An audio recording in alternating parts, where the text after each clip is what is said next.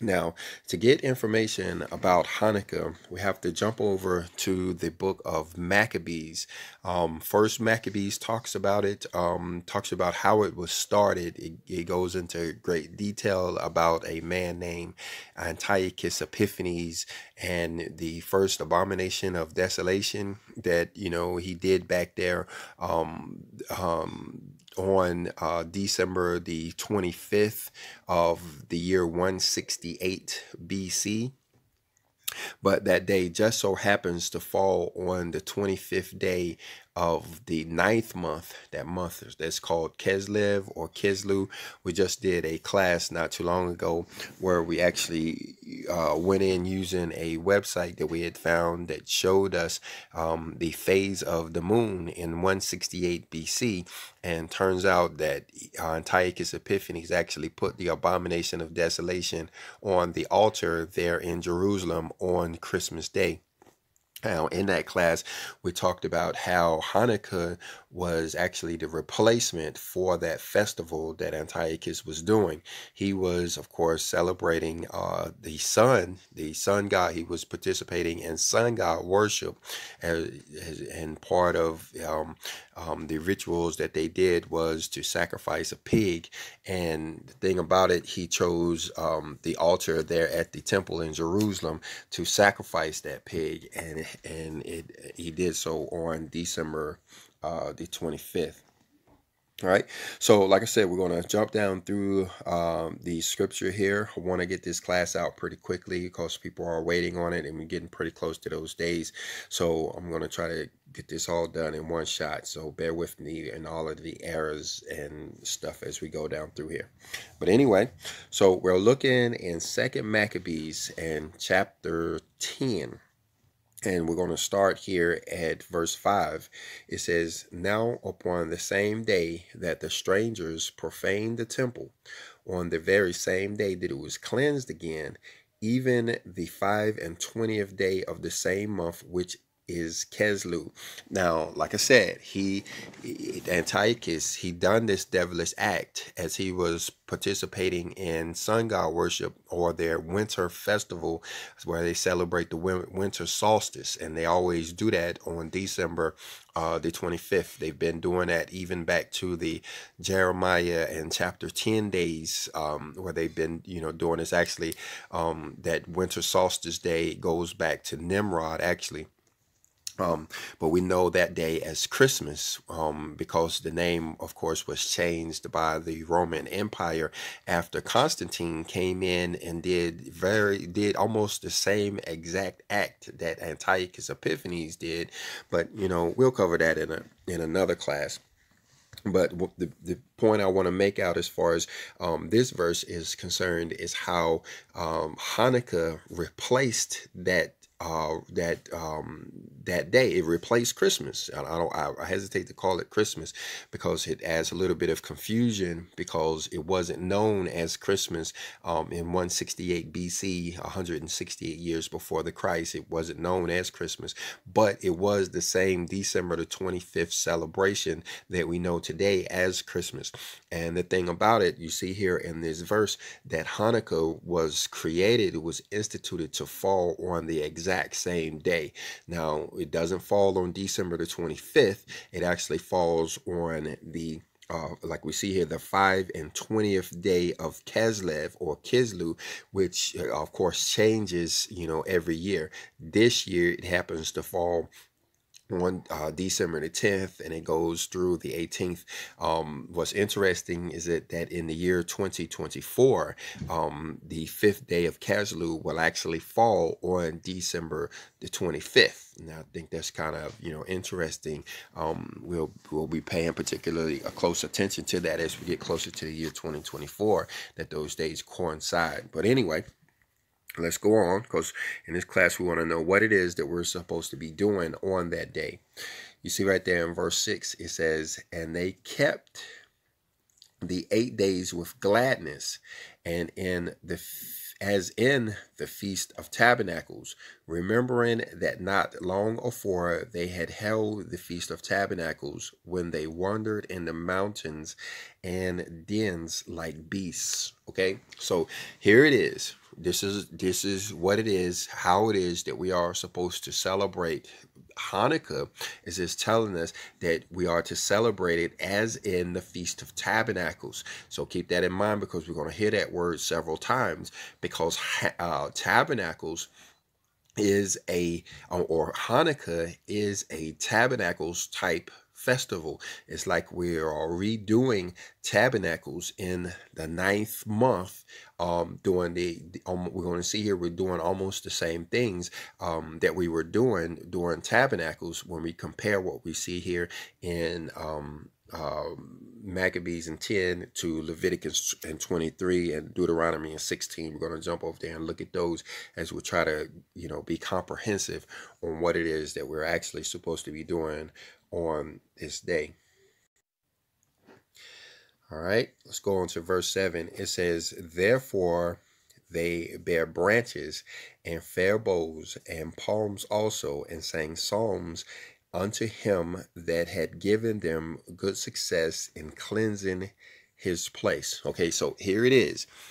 We know that it is a Tabernacles type festival, but if you are aware of how it is that you do Tabernacles, you see that this is the exact same thing that we're going to see over there in Leviticus 23 and Deuteronomy chapter 16, is that they're taking the branches of goodly trees.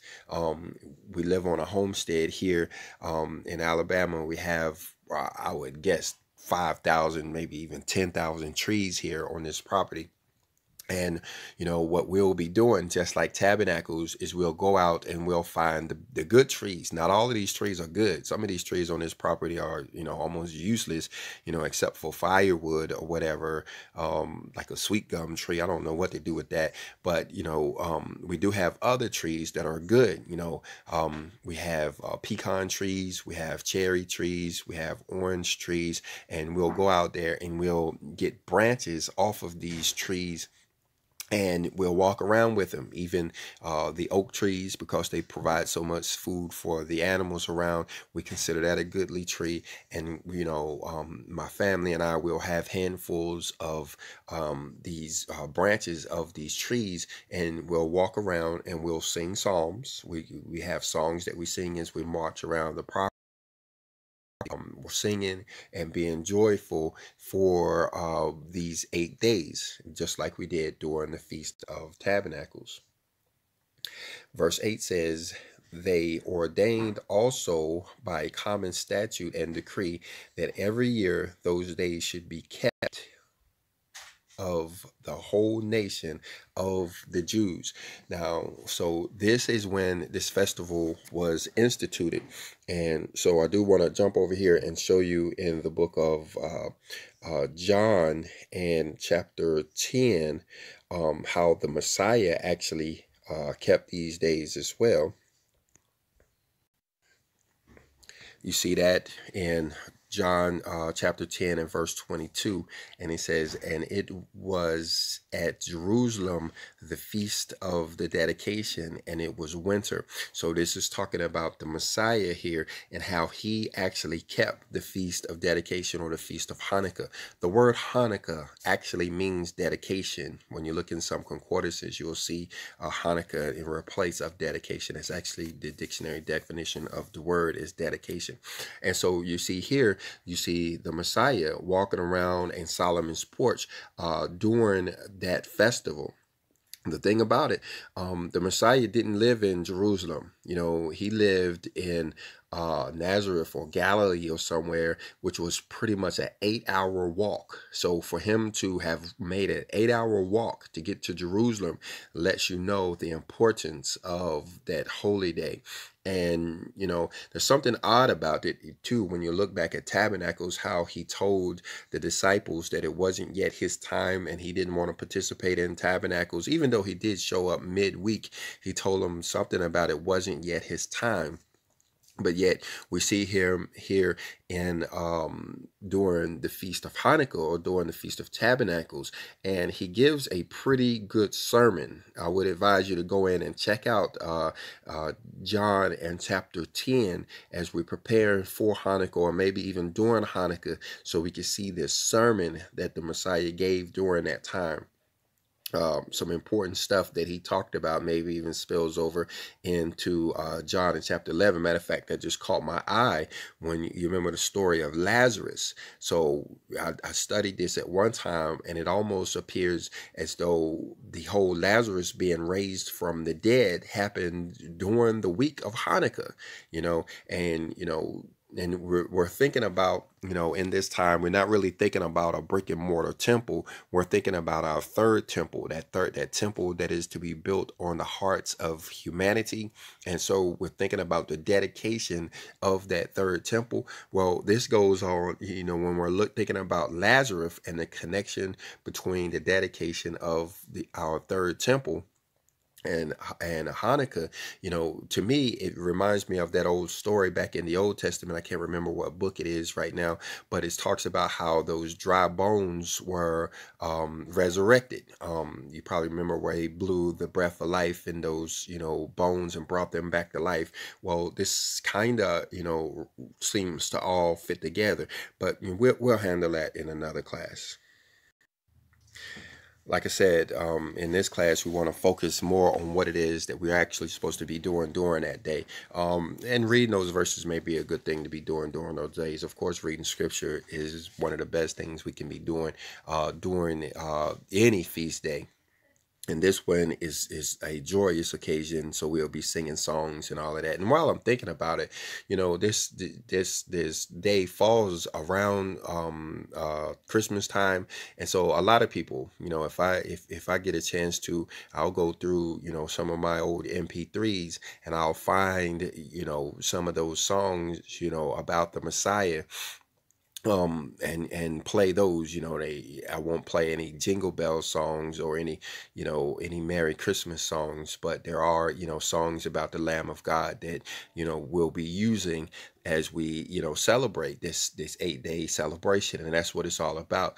So we want to bring out anything that can help us to get in a joyous mood, and music goes a long way to do that for us. But anyway, you're looking here at Second Maccabees and chapter 1. We're going back. We was in chapter 10. We're going to jump back in chapter 1, and you'll see why here in a second. We're looking at verse 9, and you see right there it says, "And now see that ye keep the Feast of Tabernacles in the month Keslu." Now, today, as I was preparing for this class, was the first time that this verse actually jumped out at me. It's like it's changing tabernacles. It says, keep the feast tabernacles in Keslu. Not saying, it ain't really saying keep it like you did tabernacles, as it's saying, implying that tabernacles is moved. Now, of course, I'll never move tabernacles. I will always keep it in the 7th month. But I thought this was interesting. Especially in these times that we're in now, waiting for this great awakening and all of these, spiritual evolution that we're waiting on.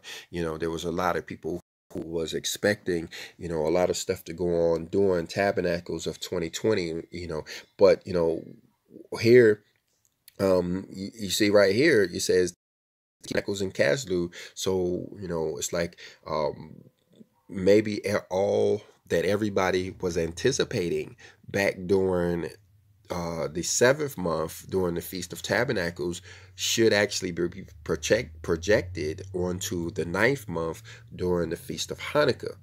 So another thing you could do to prepare is go in and check our channel. We did several classes on tabernacles, and so you can just while you're looking at a video that's entitled Tabernacles, you can think that it could also be talking about Hanukkah. But anyway, let's jump down here to verse 18 out of the same chapter 1 of 2nd Maccabees. It says, "Therefore, whereas we are now purposed to keep the purification of the temple upon the 25th day of the month Kaslu, we thought it necessary to certify you thereof, that ye also might keep it, as the Feast of Tabernacles, and of the fire which was given us when Nehemiah offered sacrifice, after that he had builded the temple and the altar." Okay, once again, it's repeating itself over and over, and the Bible does that when it's something's important. It's telling us over and over. There's even other places where that we're not going to even talk about today. How the Feast of Hanukkah, the Feast of Dedication, is supposed to be like Tabernacles. But the reason why I bring this verse out is what it says right there. Not only are we keeping it as the Feast of Tabernacles, but it says, and as the fire which was given us when Nehemiah offered sacrifice after that he had builded the temple and the altar. Now, I tried to find this story over in the book of Nehemiah. I'm still looking for it. I haven't given up on it yet. This fire that is actually talking about. But when you read down here in the rest of this chapter, you can actually see what it's talking about.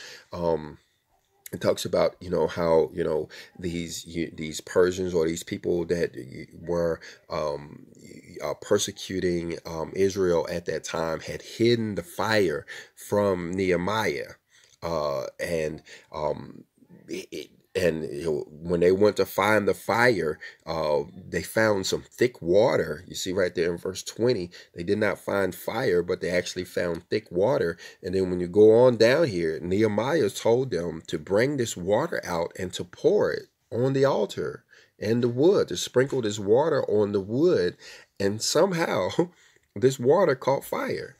I mean, this fire caught water. This water caught fire. It was like a miracle of how this water that he was sprinkling on this altar turned into fire. You think of how it would have been, how hard it would have been back in those days to, to get fire or whatever.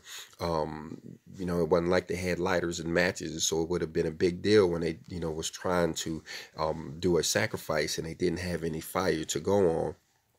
But here it is. Somehow Nehemiah has used water to kindle a fire. The fire, came from I want to say from heaven, and started there on the altar. But we can read up all about this story. We're going to come back to this because there was a certain prayer that he said there, and we're gonna finish up with this prayer that he said towards the end or at the end of this video. Well, one thing that's really interesting as I've searched and tried to find out about how it is that we're celebrating the Feast of Hanukkah, we don't see anywhere in the scripture, in all of scripture, anything about lighting a menorah for 8 days. Turns out that's not in the Bible at all, not even in the Apocrypha books where it talks about the whole lighting the menorah deal for 8 days. That actually came out of the Talmud. It was actually, at least, from what I understand, I haven't read the Talmud or anything, but it came later on. It's not really a biblical part of the festival. Now, I'm not saying it's wrong. I don't see any harm in doing it, but it's not necessary either, especially since most of us don't have a menorah, or maybe not even know where to get one from. It's not really even a part of the celebration, as we have seen here that, we're supposed to do the Feast of Tabernacles or the Feast of Hanukkah as we do the Feast of Tabernacles. And then the only lighting or the only fire we see is over here in 2nd Maccabees and chapter 1, as it's talking about Nehemiah all the way back during the time when they dedicated the first temple. So I thought that was interesting, but we'll cover that whole fire thing in another class. Okay, so the next thing we want to do is we're going to jump over here to Leviticus chapter 23, when we first hear about the Feast of Tabernacles, and compare it to what we saw over in 2nd Maccabees and how it is that we're supposed to do Hanukkah. We see in verse 34, it talks about how Tabernacles falls on the 15th day of the 7th month. We see right there in verse 35, it says that it is a holy convocation, and you shall do no servile work. So, and this is talking about the first day. So if we are to keep Hanukkah the same way we were to keep Tabernacles, Then the first day, December, starting on the evening of December the 10th and going into the evening of December the 11th, will be a holy convocation. It will be like a Sabbath day, and we will do no servile work therein, meaning no hard labor, no, servile kind of means hard or hard work. So we may do stuff like cooking or something like that, but it won't be, this is not a day we would go off to, down to the Mr. Charlie and punch out widgets, as you don't do any servile work during that time. Then you see right here in 36, it says, 7 days ye shall offer an offering made by fire unto the Lord, and on the 8th day shall be a holy convocation unto you, and ye shall offer an offering made by fire unto the Lord. It is a solemn assembly, and ye shall do no servile work. Now, we have done several classes on this offering made by fire. It means different things to different people. When you look over in the book of Malachi in chapter 3, you see that the offerings are coming back. You see that he's going to start with the Levites, or the firstborn males, and even females in this era here, and he's going to start with them, and which, though of course those were the people who were in charge of these offerings in the first place. But when the Father decides, he's going to start with the Levites, and he's going to start to bring these offerings back. So there may be some Levites, and others who are watching this video who are doing a literal burnt offering, whereas others are looking in Psalms at the book of Psalms, and what David talked about, how he said, let his prayers and his uplifted hands be his offering. And so many people, this burnt offering would be kind of a spiritual offering. But either way, the point is that during Hanukkah, you will make this same type offering that you made during Tabernacles, whatever it is that you did, unless you've grown spiritually in, those few months, whatever it is you did during the Feast of Tabernacles, you would do similar to make this burnt offering for these 7 days during the Feast of Hanukkah. And you see right there, it says on the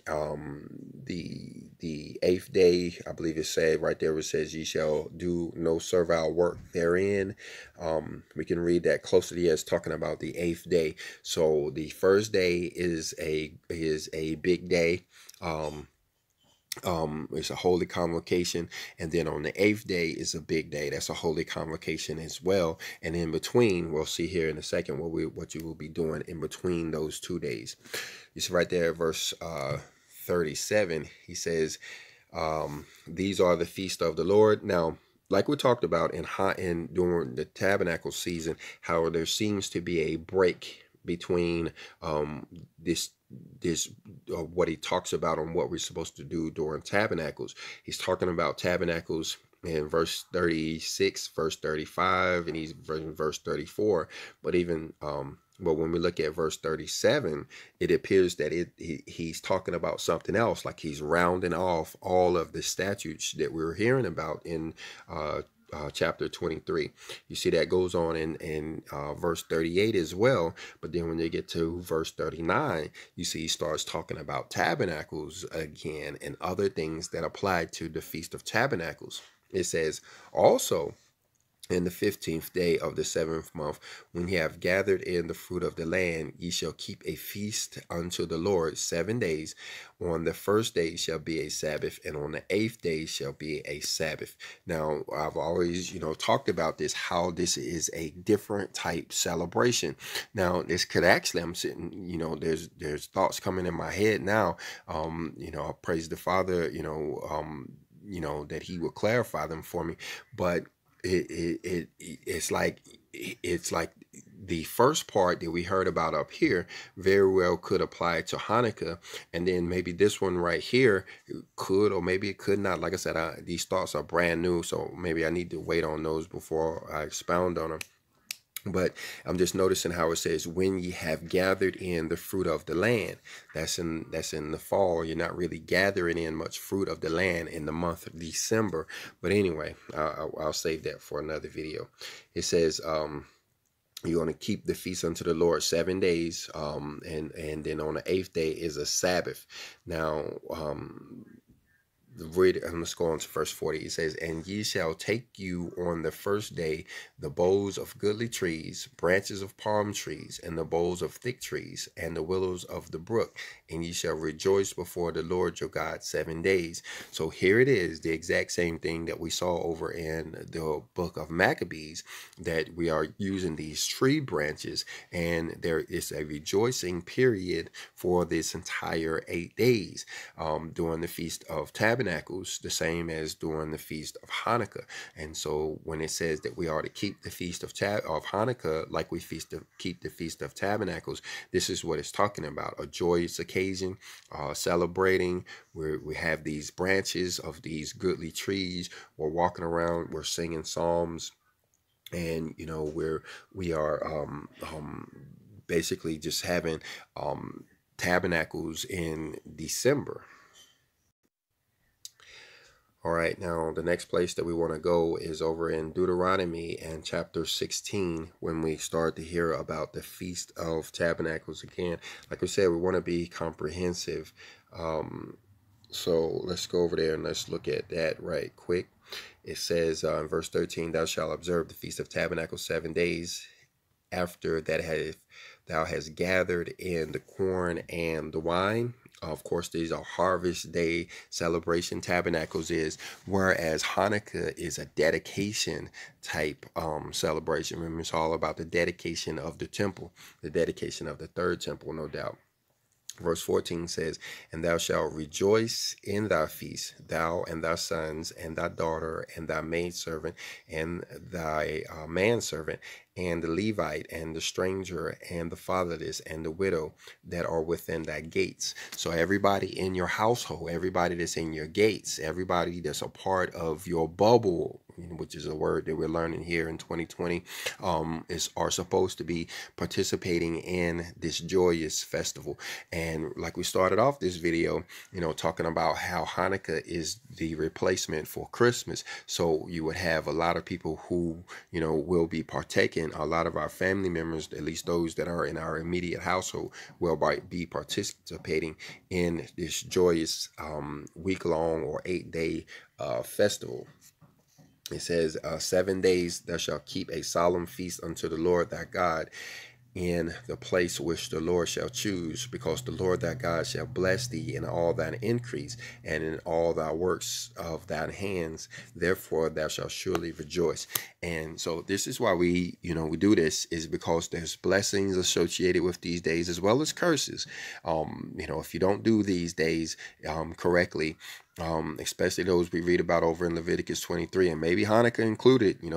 Maccabees was once included in our Bible. They didn't take it out until the 1800s. They took out the book of Maccabees. If you have a Bible with the Apocrypha in it, you'll see the book of Second Maccabees in there. So it's actually in our Bible. And so we keep these holy days, these festival days, so we can receive these blessings. And so that's what it's talking about right here. This is one of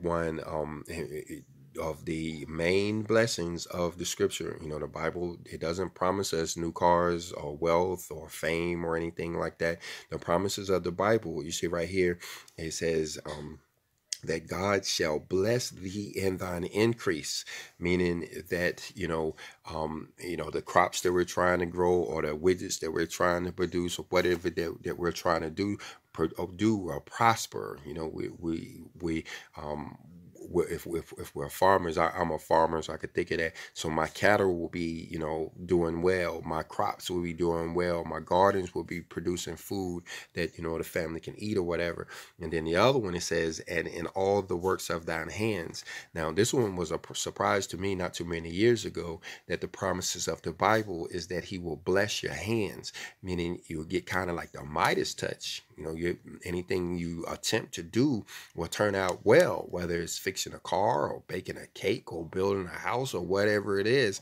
He says he will bless all the works of thine hands. Think about that for a second.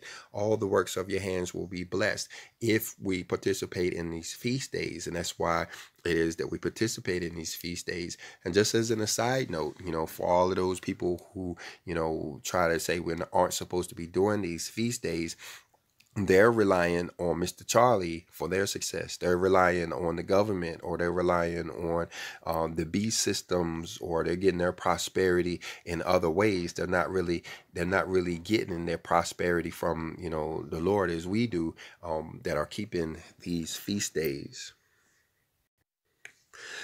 All right, now there's one other. We said we was going to talk about Nehemiah, and we were going to talk about his prayer. But before we do, I want to jump over and show you some verses out of the book called Nehemiah, coming out of chapter 8, and we're going to start at verse 14.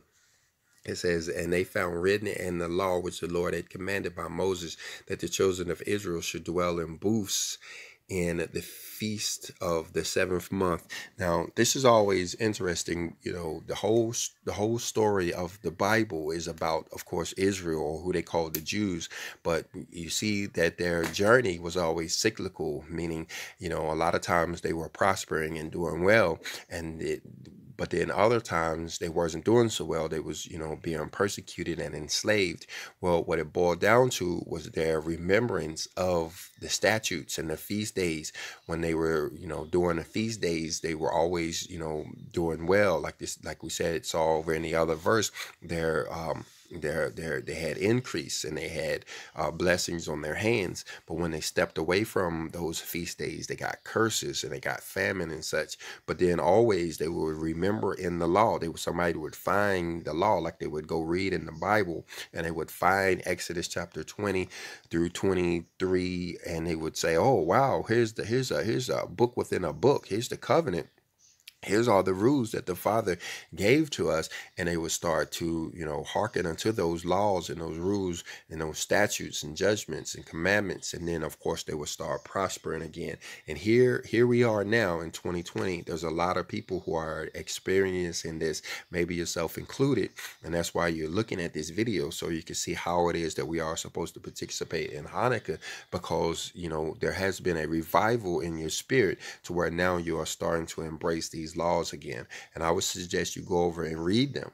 They are in the book of Exodus, starting in chapter 20 and going all the way through chapter 23. It all finishes at chapter 24, verse 7. That's what's called the covenant, the book of the covenant, or the law. When the Messiah was talking about the law, that's what he was talking about. Not all of the Torah, Genesis through Deuteronomy, is really only talking about those 4 chapters, chapter 20, 21, chapter 22, and chapter 23.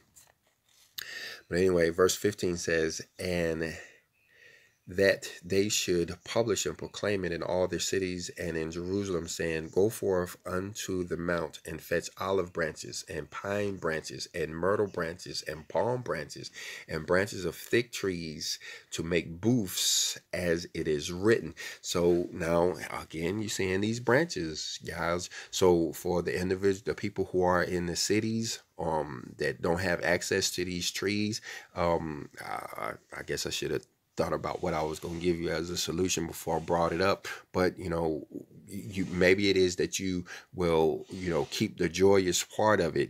If you can't find a tree branch to get, you make sure that you are in remembrance of the day and doing the best that you can, especially keeping the joyous parts or the elements that you can.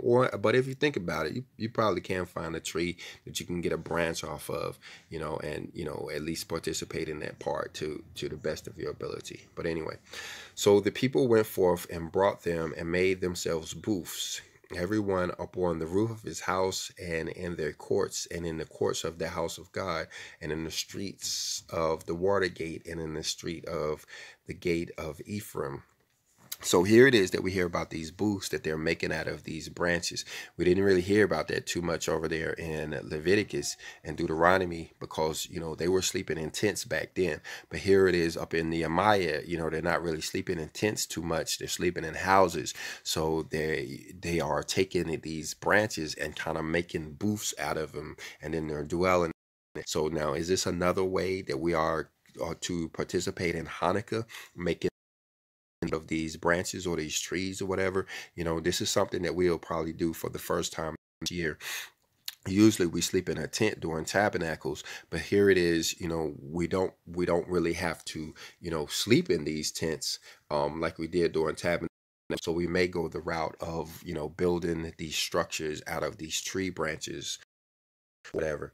Let me see right there in verse 17. It says, and all the congregation of them that were come again out of captivity made booths and sat under the booths. For since the days of Jeshua the son of Nun unto the day had not the children of Israel done so, and there was very great gladness. Again, this is a day of gladness, joy, and rejoicing. So how do you keep Hanukkah? Joy and rejoicing. You can find some, get these tree branches, and even go as far as to make booths if you can. But notice how it says they sat under the booths during this time. So what does that mean? Are they sleeping in them? I don't know. It's saying that they're sitting under the booths, or they sat under the booth. And this is Nehemiah, so this is, we got the commandment over in Leviticus and Deuteronomy. And here it is that we're seeing how it is that what it is that they actually did with that commandment. All right, now we said we was going to talk about this prayer of Nehemiah, so let's jump back over here to Second Maccabees and chapter 1. This is the same verse where he told us that the Feast of Hanukkah would be the new Tabernacles. So this is a big day. Not only did it replace Christmas, but you see, some people are going to look at that verse right there and say that they replaced Tabernacles, especially those people who miss Tabernacles. They're going to say, hey, I'm doing Tabernacles this time. I really didn't miss anything. And I applaud them to doing so, because, the scripture is the scripture, that's what it's saying there. But we're going to jump down here and we're going to see this prayer starting in 24, and we're going to close out with it. It says, O Lord God, creator of all things, who are fearful and strong and righteous and merciful, and the only and gracious King, the only giver of all things, the only just, almighty, and everlasting, thou that delivers Israel from all trouble, and choose the fathers and sanctify them. Receive the sacrifice for thy whole people Israel, and preserve thine own portion, and sanctify it. Gather those together that are scattered from us. Deliver them that serve among the heathen. Look upon them that are despised and abhorred, and let the heathen know that thou art our God. Punish them that oppress us, and with pride do us wrong. Plant thy people again in thy holy place, as Moses has spoken. Amen and amen. I believe that was it. And the priest sung psalms and thanksgiving. So that was the prayer of Nehemiah. Again, you can read that again in Second Maccabees and chapter 1. But I believe that's all we wanted to cover out of this class. Hopefully you got something out of this video. If you did, go ahead and hit that like button. If you didn't, go ahead and hit the dislike button. But if you would, leave us a comment either way. If there's something we missed, something, we need coaching on, or if you have something you can add, or a comment or a question or anything, please put it down in the comment section below, and let's continue this discussion on how it is that we are supposed to celebrate Hanukkah. And with that, I'm going to say peace unto you. Shalom.